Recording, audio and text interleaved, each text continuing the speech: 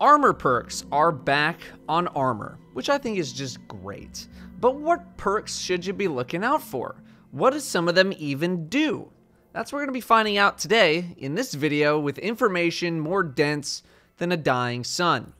We're going to be going slot by slot and just kind of talking about what the perks are in each armor slot, what they do, and the trends of each armor slot. And then the second half of the video, we're going to make 2 example god roll armor sets. So if you don't really care about what the perks are, what they do, or anything, you can just skip to that.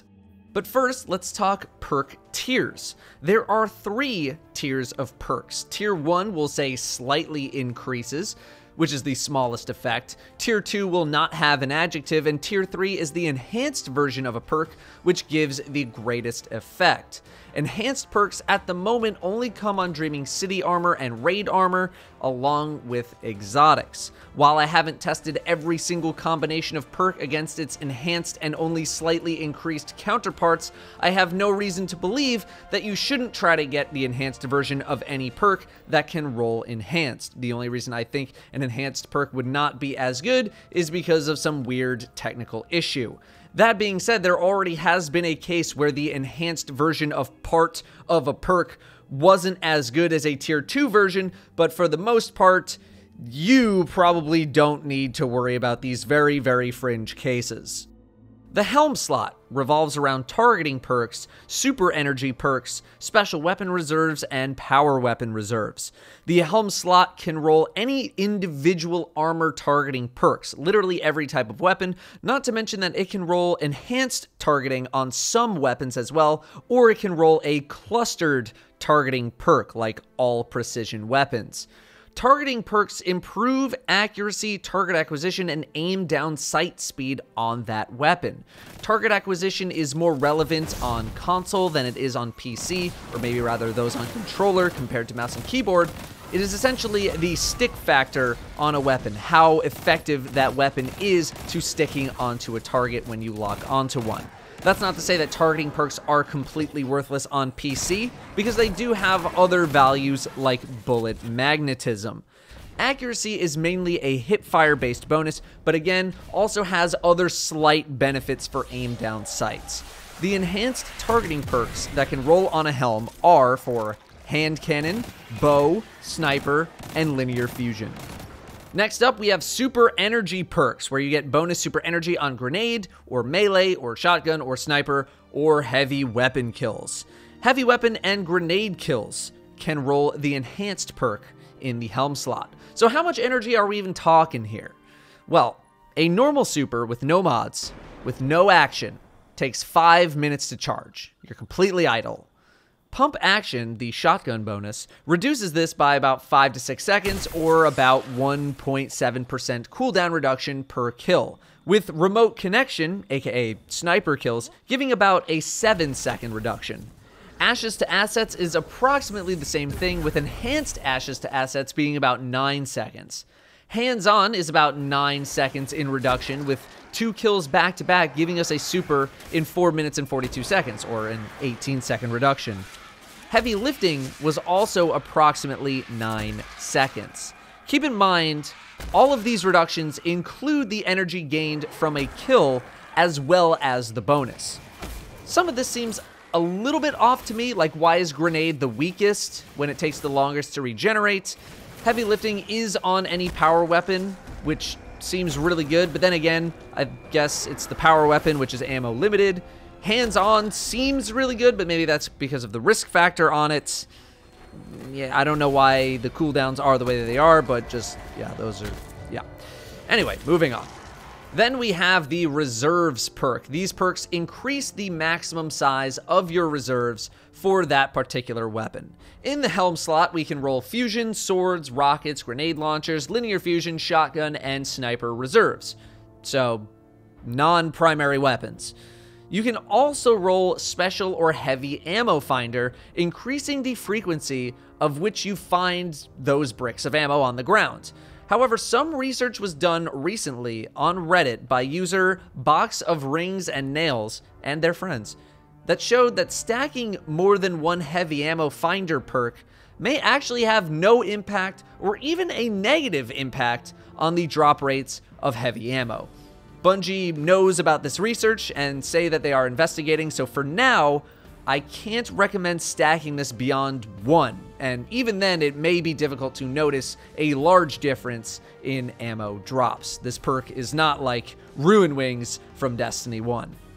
Moving to the arm slot, this is all about reload speed, a couple more energy perks, and scavenging ammo. Arms can roll any types of reload speed perks, individual weapons, groups of weapons, specific groups of weapons, and grenade launcher, hand cannon, rockets, and shotguns have the possibility of the enhanced reload bonus. To give an example, the difference between enhanced rocket reload and regular rocket reload isn't too crazy, but either of those bonuses makes quite a noticeable difference compared to a standard reload. Then we have some energy-based perks, impact induction and momentum transfer, of which both of these perks can roll the enhanced versions. Momentum transfer gives melee energy on grenade hits, and impact induction gives grenade energy on melee hits. Testing momentum transfer showed that 1 tick of grenade reduced the cooldown of my melee attack by about 1 to 1.5 seconds. Yeah, that's it.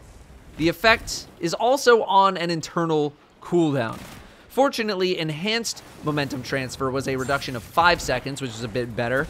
I think the internal cooldown of the effect is mainly for grenades that have a damage over time effect, but feel like this would be okay for a buff, or maybe it's just broken and needs a fix. 1 to 1.5 seconds is nothing. It's nothing. Impact induction has an internal cooldown of about 8 seconds, which makes sense since you actually have the ability to punch things whenever you want. However, unlike momentum transfer, the default impact induction bonus gives you 7 seconds worth of cooldown reduction, which leads me to believe that momentum transfer is maybe just not even working properly. Then we have fastball, which increases grenade throw distance. Scavenger is not the same as reserves. Surprising, to say the least, I know. Scavenger increases the amount of ammo you get for a particular weapon when you pick up a brick of that ammo, whereas reserves increases the total amount of ammo that you can hold. On the arms, you can roll a scavenger perk for any non-primary weapon, and I believe this perk works in PvP except for normal fusion rifles, I've been told. You can also roll a special or heavy ammo finder perk, works the same exact way as the helm. Moving on to the chest armor, this is all about your unflinching perk, where you flinch less when being shot at. Every weapon type is featured here, individual weapons, groups of weapons, with bows, snipers, linear fusions, and scouts able to roll the enhanced versions of unflinching. Unflinching is the only thing that can roll in the middle slot, by the way, so don't bother looking for anything else in that column. Then in the right side slot, we have reserve perks for primary weapons, along with primary ammo and special ammo finders. The legs feature dexterity and class ability based perks. Dexterity increases ready and stow speed of weapons. Very important, and I think undervalued by the general population in PvP, whereas for PvE, not really as big of a deal. Weapons that can roll enhanced dexterity are hand cannons, shotguns, snipers, and rocket launchers. In that same column are class ability perks that generate energy of some kind. Perpetuation will generate class ability energy when you use your class ability. Bomber generates grenade on class ability use. Outreach is melee energy, and Dynamo will generate super energy. Bomber can also roll enhanced, and distribution is the other enhanced perk, which actually gives energy to all abilities. Note that Dynamo and distribution are currently being looked at by Bungie for being a little too strong when combined with other super energy generating things in PvP. So how much energy are we talking here, Datto? Well, I'll just tell you. Let's start with Dynamo. A super takes 5 minutes to charge with no activity. Dynamo will reduce the cooldown by 10 seconds, or about 3.33 repeating, of course, % of your super. Bomber will reduce a grenade cooldown from 121 to 117, so about 4 seconds. And Outreach will do the same for your melee cooldown, 121 to 117, with Hunters getting a 4-second reduction as well. Perpetuation reduced Titan Wall cooldown by about 3 seconds, with Rift being about 5 to 6 seconds, and Hunter about 1 to 1.5 seconds. In the right side column, we have scavenger perks for primary weapons, and then we have primary ammo and special ammo finders.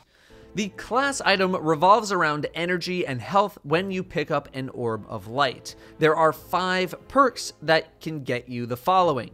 Health regen starts on Orb pickup, chunk of health on Orb pickup, class ability, grenade, or melee energy, with Absolution being the enhanced perk giving energy for all abilities. In the other column, it's just everything. It's reserves and scavenger perks, all ammo finders. It's a mess. It's crazy. This brings us to the question, what the hell should I actually be focusing on for my armor sets? Well, that is going to depend on some of the weapons that you're using, your playstyle, your class, your subclass, and what you're doing. But let's try to come up with some example God roll armor sets. Note that we will not be including exotics when coming up with this list. The first thing you're going to want to do is have some form of a weapon loadout so that you know what perks you need to look out for, and then figure out if you can roll any enhanced perks for those weapons. I'm going to take my most common loadouts and try to make some God roll armor sets as examples. In PvP, I use a pulse rifle, shotgun, and grenade launcher, and in PvE, we'll say that I'm doing the raid, so it's a pulse rifle, shotgun, and sniper rifle, and I'll be on my Titan. Unfortunately, there isn't a single enhanced pulse rifle perk in the entire game, so we're off to a bad start. We have 2 enhanced shotgun perks on arms and legs, so let's just look at legs first, which also have some other good perks on them. In PvE, I don't really value dexterity at all, stow speed and ready speed, whereas in PvP, I value it a lot. So for PvP, we'd look at the enhanced shotgun ready speed, but for PvE, we're looking for an energy generation perk instead. Which one? Well, it depends on how you play. Maybe you have enhanced ashes to assets on your helm where you'd want grenade energy a lot, thus you would want enhanced bomber. You know, just an example. Speaking of ashes to assets, let's just go to the helm next and work our way back down. We're probably going to be looking for pulse rifle targeting for PvP, but something like targeting may not have as much value to you in the PvE experience, so we would look for an energy perk instead. Again, depends on the situation that you're in. In the raid, I'm not really using my special or power weapons to actually kill things very often. I use them for damage on bosses, meaning ashes to assets or hands-on would be the play instead. In a strike using a rocket, heavy lifting would be the way to go if you're going for ad clear. Your reserve perk would be for whatever special or heavy that you're using. Moving to arms, we're looking at reload speed perks and melee and grenade perks. Now, reload speeds are pretty universally good, but I'm the kind of person who values ability energy over reload speed in a PvE setting, so for my arms, I would want enhanced impact induction or momentum transfer, assuming momentum transfer is buffed or fixed in some way later. In PvP, my pulse rifle has outlaw on it, so I don't really need another reload speed perk on top of that, but my shotgun could use some help, so we would grab enhanced shotgun reload speed. The scavenger perk would likely be shotgun. I don't really run into ammo problems with my pulse rifle, but maybe you're a hand cannon user and you do have ammo problems. Again, all depends. Chest armor is only unflinching, so we're looking for pulse rifle unflinching here, but if I'm in the raid using a sniper, maybe I grab enhanced unflinching sniper for safety purposes, or if I'm sniping in PvP. On the chest armor as well, or maybe leg armor, this is where I would grab the special ammo finder. I think primary scavenger, reserves, and primary ammo finder are all not really that important, but if you find them important, then go for it. Class item is maybe where you want to pick the heavy ammo finder, since helm and arms have non-primary reserves and scavenger that you may want to utilize, but you're not going to get a ton of ammo from an individual reserve perk, so maybe you don't care that much. But if you stack 2 reserves, you get a little bit more, meaning you could use a heavy ammo finder on gloves. You see how fluid this situation is? It's very, very fluid. I personally like recuperation over better already. I think health regen can still screw you sometimes in case you get hit right away, whereas recuperation is just one big chunk all at once, which I value a little bit more. So, my PvP God roll armor would look like this, going from top down. Helm has pulse targeting and shotgun reserves, arms with enhanced shotgun reload and shotgun scavenger, chest with unflinching pulse and insert whatever for the other, boots are enhanced shotgun dexterity and whatever scavenger, with the class item having recuperation and maybe shotgun scavenger. My PvE raid God roll armor would look something like this, going from top down. Helm has enhanced ashes to assets with shotgun reserves.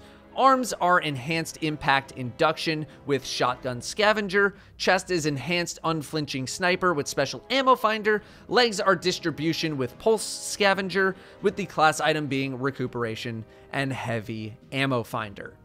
Again, these are just examples with my specific loadouts. They don't include exotics, and they're just one example.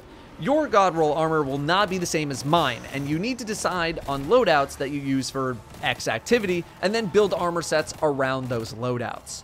Should heavy ammo finder ever be affected to the point where 3 stacking them gives a noticeable increase in power bricks found, things may change again, where you could stack power ammo based perks as much as possible for a super energy build, something like that. Anyway, I hope this amalgamation of information was helpful in your search for the perfect armor set. We will explore the topic of weapon rolls in the very near future. Thank you all for watching. I'll see you next time.